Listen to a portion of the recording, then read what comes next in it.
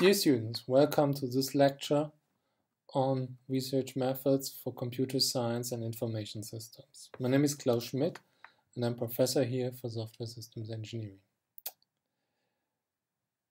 In this semester, we will cover a broad range of different research methods. But before we jump into those, let's give you a brief introduction of what research methods are about, what their role play in the scientific endeavor, and what this lecture will provide to you. Let's start with a short motivation. Why should you be interested in research methods? Whenever we talk about research, we mean with that the creation of knowledge through systematic approaches. And that's exactly where research methods come in. There is no research without some sort of methodology. And over the decades and centuries, even millennia, people developed methods on how to do proper research. This is what we try to teach in this lecture. Some of those methods, not all and everything under the sun, but some of those which are particularly relevant to research in your field. Why is it important to use systematic approaches? Because otherwise, if you do not follow a systematic approach, it's pretty likely that you will come up with false conclusions about the subject. You will get answers, but the answers will simply not be correct. It's also an issue that research is not only an individual endeavor. Of course, in your thesis, you will do research, and this will be your individual work. But it only becomes research in a broader sense by sharing it with others, so that others can build on your research, and that requires this research to be repeatable. For this, it needs to be understandable. How did you come up with the specific conclusions, with the specific results you present? No? Or to put it differently, if you do not follow proper research methods, the results will simply not be believed. So, in your study program, there are several milestones where you actually need to do research. It may be small or it may be big. It may be on various different topics, and actually you will use different methods. So in your work, you will not use all of these methods that we will present here, but we believe that the number of methods we show you will provide you with a good foundation to select from in your future research. This research may happen as part of an IT study project. It may be your master's thesis. It may be later on your PhD thesis or something that you do in industry, because industry does research as well. That's how you derive new knowledge to develop new products. So the capability that we aim to give you here is to do research fundamentally correct. And that is something that is actually expected by anybody holding a master degree at a university. So what we will present in this particular lecture can be seen as a toolbox, basically a toolbox of research methods. You can read here experimental approaches, case studies, formal approaches, literature reviews. We will also talk about statistics, how they are relevant, and what are the problems in using them in research, and so on. That also means we will basically have a brief look at each of these tools. We will not make you an expert in using a hammer or in using a screwdriver. What we try to present you in this lecture is an overview, a good understanding of what kind of methods are out there, some basic knowledge of these methods. So if later on you need them, you know where to look, where to deepen your knowledge, and to get a head start on the research you have to do. So what is research? Let's take a step back from a very fundamental point of view, and this is more general than just software engineering or information systems research.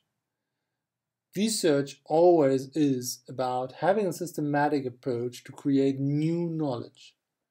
And with new knowledge, we mean new in the sense of not known to anyone out there.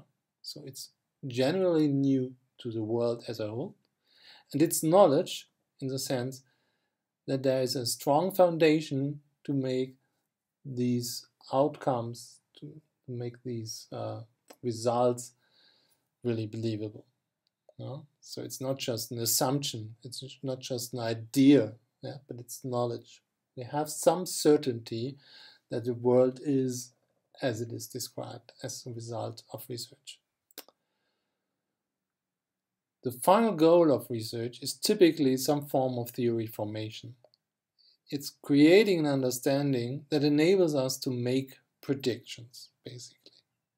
So forecasting, predicting something which we have not yet seen or which we have not yet built is basically the hallmark of good research.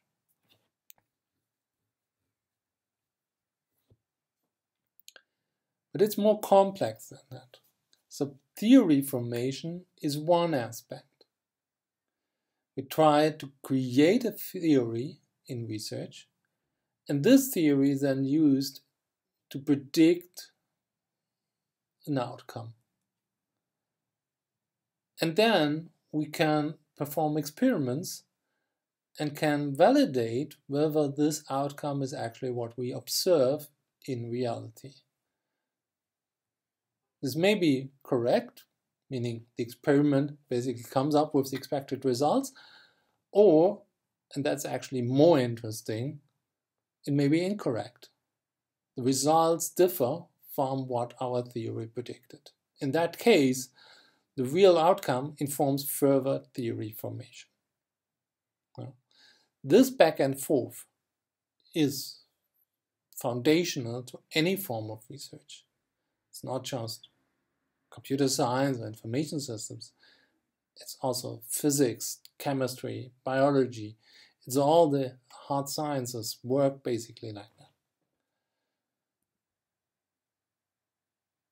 The inquiry cycle is a fundamental representation of how research is done. We always start with some sort of theory, some current understanding that we have of the situation. In the worst case, this fundamental understanding maybe we have no idea. So this basically corresponds to the empty theory, so to speak. But whatever our current understanding, our best rules and knowledge to explain and predict things in the target area is, that's what we call the theory. Then comes one of the fundamental and very important steps in any research. Precisely define your problem. This is one of the most common mistakes, that it's not clearly and well defined. Typically, we call that the research question.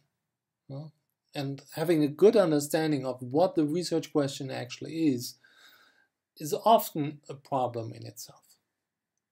So it's not like you sit on your chair and just wonder, oh, okay, this could be my research problem, or this would be the research question.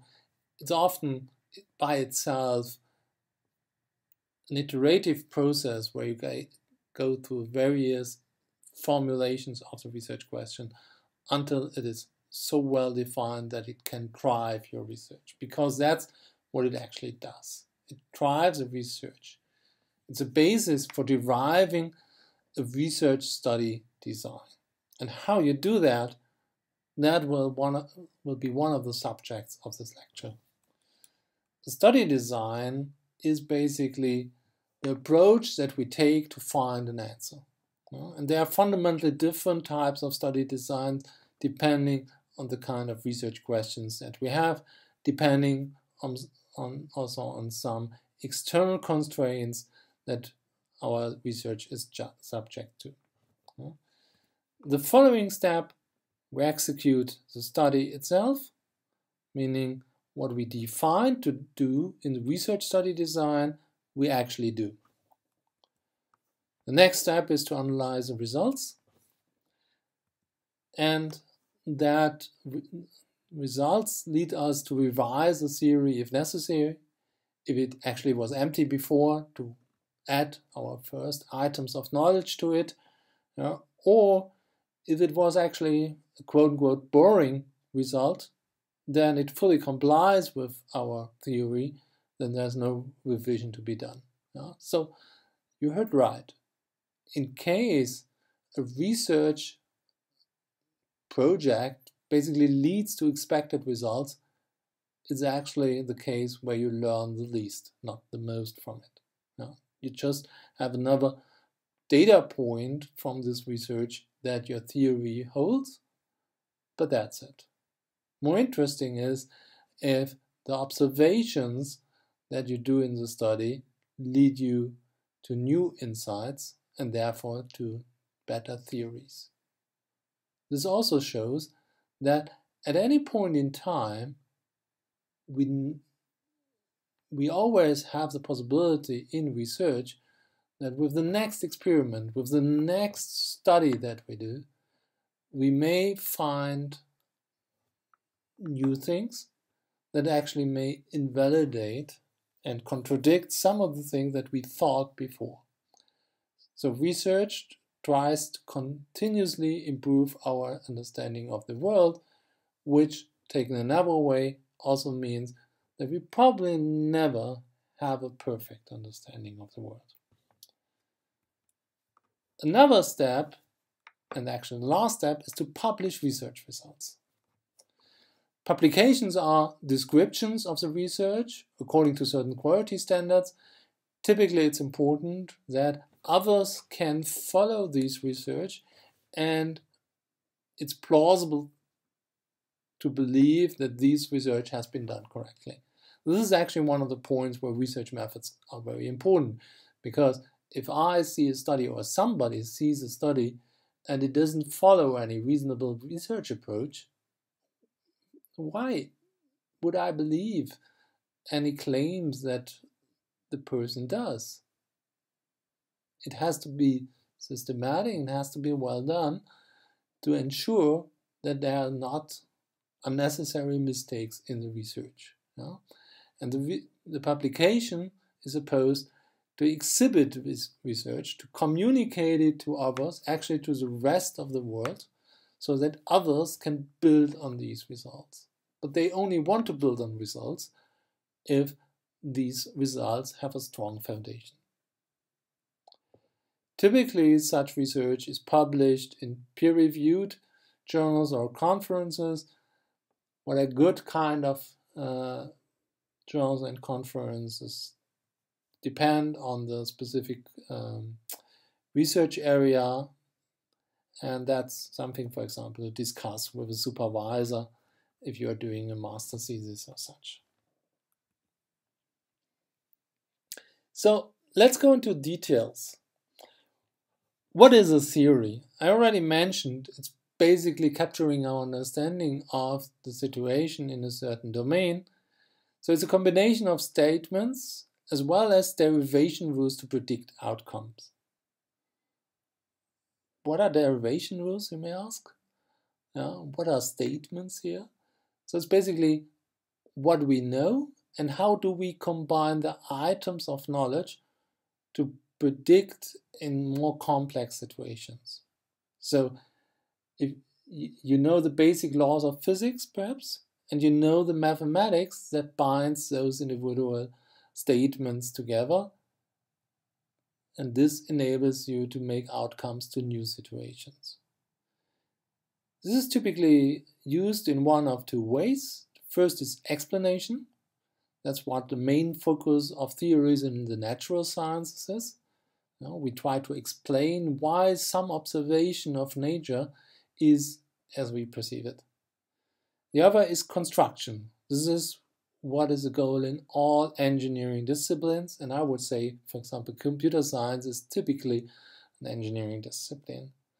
But often we also try to understand things more in an explanatory way, like in software engineering, where we try to understand how developers actually work and what are the problems they face, or in information systems, how IT transforms organizations.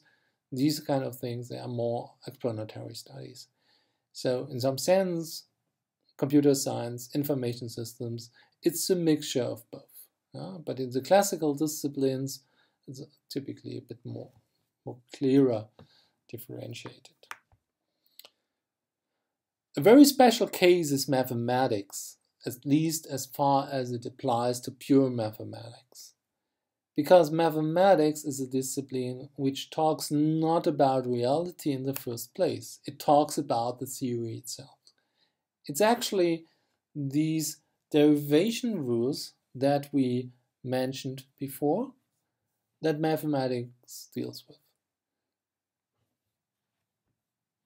So the basic idea is that we have this picture from earlier where we have theory and experiment interacting, and mathematics basically works within the theory. It basically says, if this is correct in your theory, you also have to expect this and that in your theory. That's what mathematics is about, and that's actually why it's so powerful and applicable across a large range of different disciplines, because this is basically what it always does. All disciplines have some sort of theory, and as soon as I have a derivation structure that I can create new items of knowledge from existing items of knowledge in a theory, that's when mathematics comes in. That makes it so fundamental. Let's have a look at an example. We will take it from classical sciences because we did not discuss about research in computer science and such so very much yet. We will do that at a later point. So our example is a simple one that you may know from your school education. A stone is thrown and hits the ground. Physics gives you the law of gravity. It asks a why and how question. Why does a stone fall to the ground and how can its motion be predicted? Mathematics allow you to draw conclusions based on this physical theory, meaning it allows you to derive special cases from the fundamental laws of physics, for example. And engineering would mean we, for example, create an apparatus that throws a stone a certain distance. Again, we have to predict in engineering, but here we create the reality and the outcome is given. Here we look at reality and try to understand the outcome. Whatever perspective you take, the theory that describes the laws of movement, that's basically the central artifact. So now let me come to your question.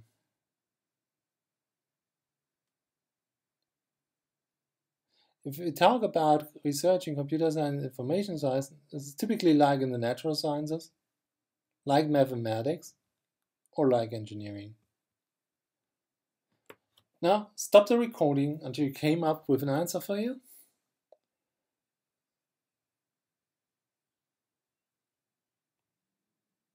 Okay, welcome back. Well, the answer is, as I already hinted, it depends on the research goal. It can be like the natural sciences, meaning we try to do theory formation. We want to understand, for example, we want to understand how software is created in real development teams. We want to understand how the introduction of an IT solution transforms the organization. Or it can be like engineering. We want to create new approaches for more efficient testing of software systems, for example. That's actually a research challenge in software engineering. Or we want to create ways for introducing IT solutions that are particularly successful in real organizations. These are actually engineering endeavors. The interesting aspect also is that in the computer science and information systems area, the engineered artifacts, those which we are creating, these can be either methods or technical artifacts like tools or complete software solutions.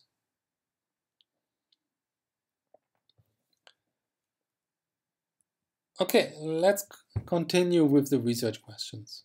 What is a valid research question? It supports the prediction.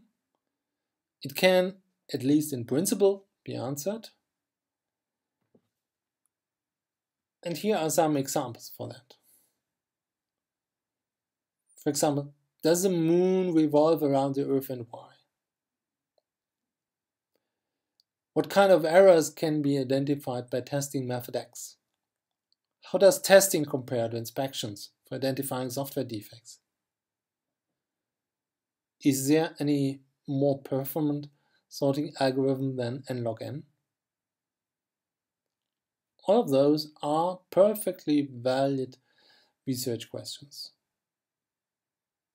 The last three actually are relevant in software, are relevant to computer science and to software engineering and information systems, while the first one is only relevant for physics. Counterexamples would be, what is the best developed method, as opposed to one out of a set of methods. This is something we can basically not answer, and we actually know we cannot answer it even before we start, because how would you enumerate all potential development methods? How would you predict all of their potential outcomes? Because that's what, in some sense, you actually would have to do. That's basically impossible. And therefore, it's not a good way of approaching research. Even so, it's a question in the software engineering domain. Another is, does God exist? That's certainly not a typical question for the hard sciences. It has a similar issue, meaning observability, because we can hardly observe God in the meaning of the word. Perhaps it's an interesting research question for philosophy, but that's outside the scope of this lecture. Now let's discuss study designs. The study design aims to answer the question how to approach the generation of knowledge. How do we create an answer to the question that we have? There are many different types of approaches, and we will discuss a number of different categories, different high-level approaches. We will also especially discuss potential traps that you may run into if you try to follow these approaches, and we also try to give you guidelines on how to avoid the traps.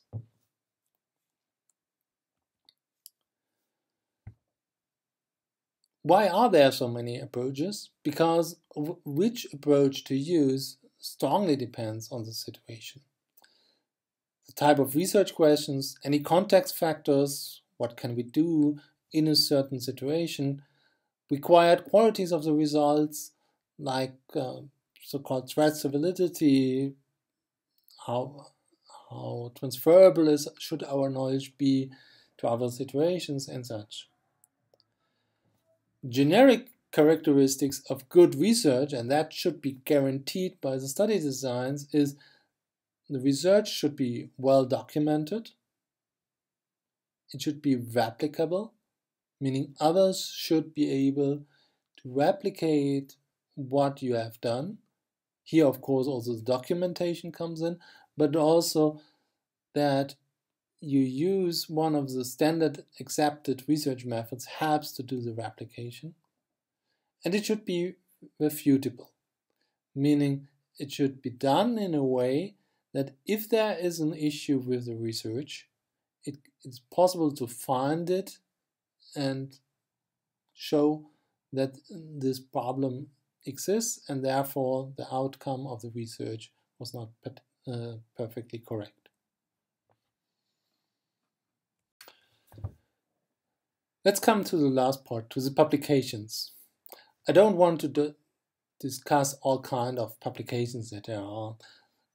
Only these high-level types I briefly want to mention. So there's workshops. These are typically venues for publishing, but more importantly for discussing preliminary work. This is where people exchange when they do not yet have the final conclusions or final results, and they just bounce ideas back and forth to examine the quality of the work done so far and whether they are on the right track. Then there are conferences. This is typically validated work. A conference paper has a limited size of publications, meaning a rather small number of pages that are allowed. Therefore, it's work that has already been evaluated, validated, but it is not too broad or too encompassing. No? The third one are journals. These are larger pieces of work, or really large pieces of work that are published there. They can have a length of 3 times, 4 times that of a conference paper, or even more. And therefore, they typically present large pieces of work in rather detailed fashion. The value of the different levels of publication differs among the disciplines. For example, computer science is one of the few where conferences are really taken in high regard. And other disciplines, it's typically more only the focus on journals. So this is a slight difference, but even within each of these categories, there are quality differences or differences of respect also. And that also has to be taken into account when we look at existing publications, because the venue tells us something about the scrutiny to which this research was already evaluated. The standard for evaluating research is peer review.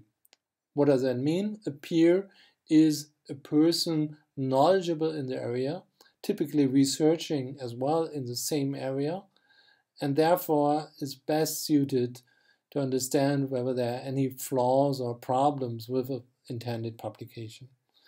And today, basically in all major venues, 3 to 4 peers look at existing work, comment on it, evaluate it, and only if they clear it, it's basically ready for publication.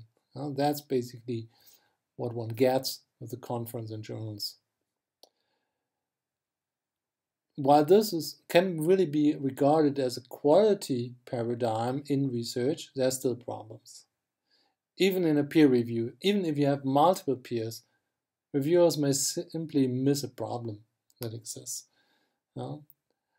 Also, publications are influenced by the reviewers in the sense of there's typically a back and forth, meaning anonymous reviewers give feedback, the authors make modification, enhancements, etc. to the paper. Ideally, that's for the better. That's what peer review is for, but that's not actually guaranteed. It's a social process after all. And last but not least, there can be the problem of closed communities, certain sub-circles which basically review each other's work, and then the whole point of peer review can be destroyed. These problems exist. It's important to recognize them, but it should not be taken as there is no guarantee or no need to believe it's good research. In the majority of cases, and for the practitioners in the areas, it's pretty well understood. What are good venues? And for those, typically you have pretty good expectations for the quality of the research. There are also different types of research. Let me just introduce that as brief definitions. The first one can be seen as layers of research. There's primary research, that's basically evaluating a question directly. The secondary research is basically combining information from primary research to get a more complete picture.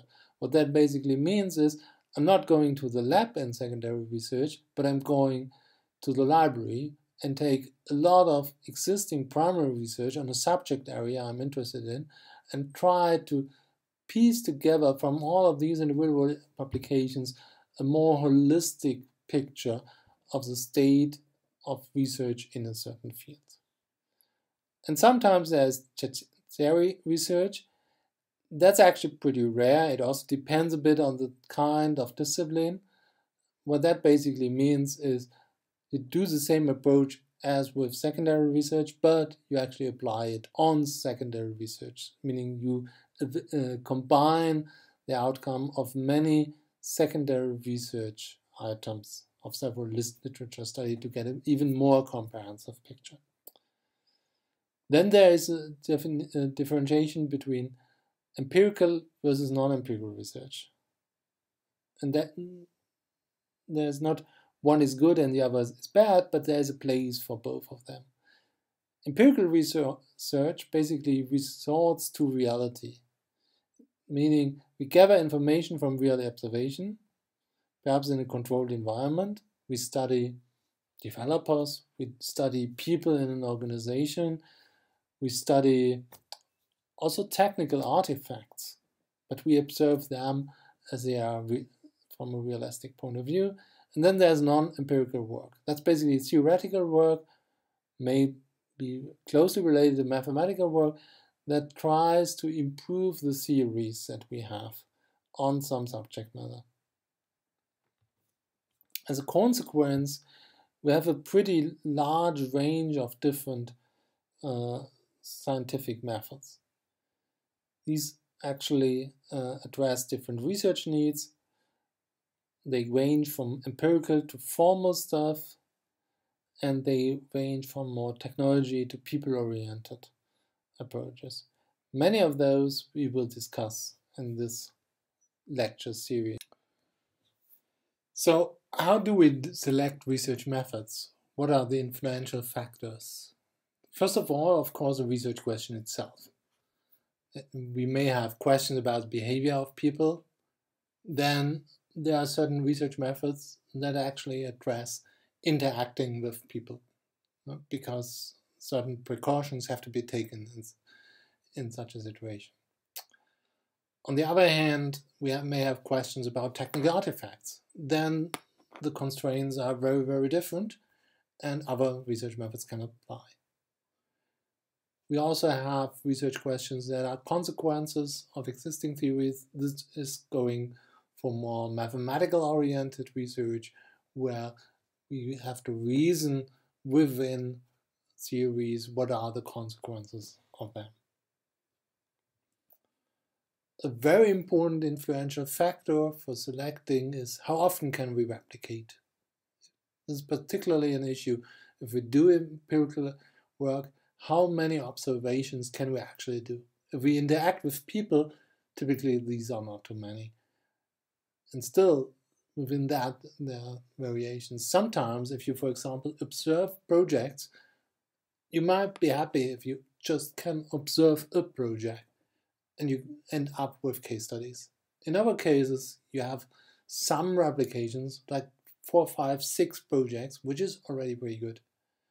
But if, for example, we have smaller tasks that we can do with a large number of people, like tasks only lasting for a day or so, then we can scale up sometimes up to several hundreds of applications. Then again, if we observe technical artifacts, we may have hundreds of thousands, millions of applications. All of this lends itself to very different ways of how the research has to be executed and can be executed. This thus influences our selection. And also, what kind of goal do we predominantly try to achieve with our research? Do we want to understand the concepts and identify a hypothesis? Do we already have a clear hypothesis we just want to validate? Do we want to have a better understanding of the frontier, of the state of the art of the research?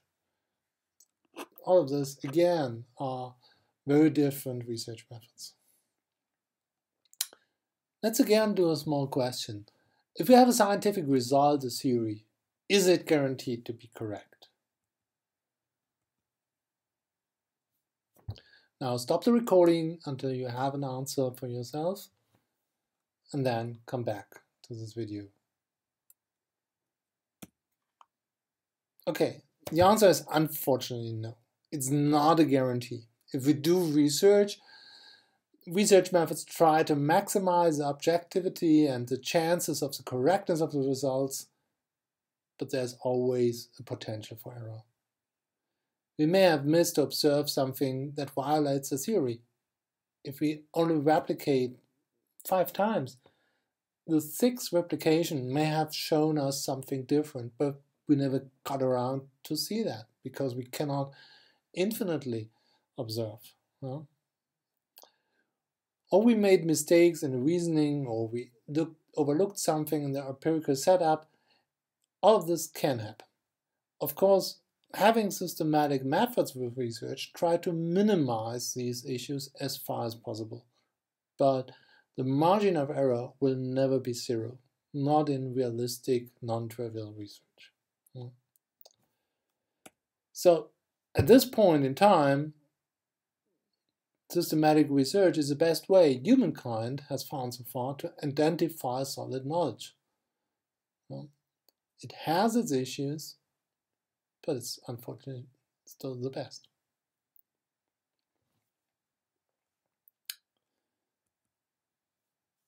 Let's return to the content of the lecture in a bit more detail.